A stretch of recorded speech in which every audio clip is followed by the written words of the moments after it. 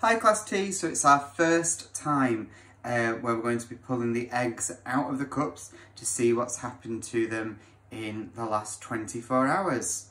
So I'm going to start, I've put them in order, so I've got water, milk, apple juice, orange juice and Diet Coke. They're pretty much in the order of that many of you put them in when you were making your prediction.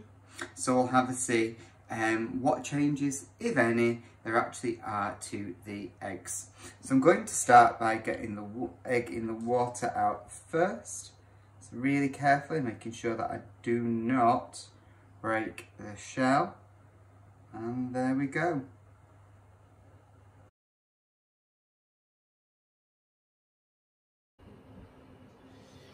So as you can see, the egg that's been in the water isn't looking much different, looking very much the same as it did yesterday. Now on to the egg that's been kept in the milk.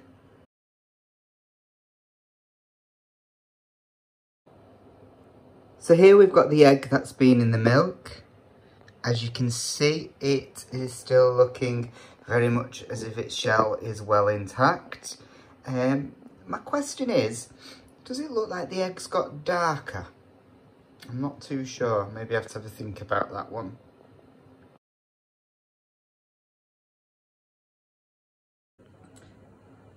So here is the egg that has been in the apple juice.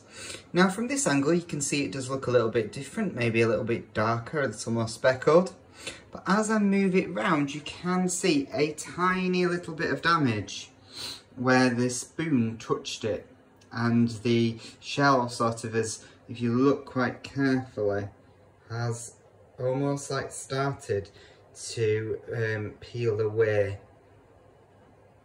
So we'll have to monitor this one to see what happens as the experiment continues.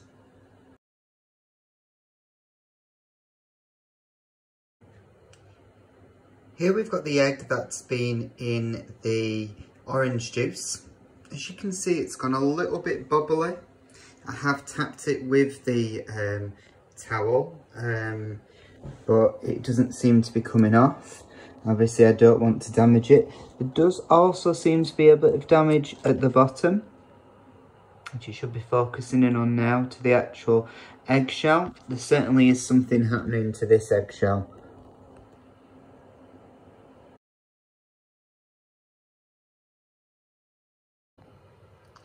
And here we have the egg that has spent the night in the Diet Coke. I can certainly see that it started to develop what can only be described as freckles. That are certainly quite dark brown. It's certainly got a much darker colour. It doesn't seem to be as damaged as much as the ones that are in the fruit juice. What was really interesting about a lot of your predictions are that you talked about the amount of sugar in the drinks. And obviously being Diet Coke, this doesn't contain any sugar. But it is, in some ways, we do have to think about acid. And I've just got the ingredients here of Diet Coke.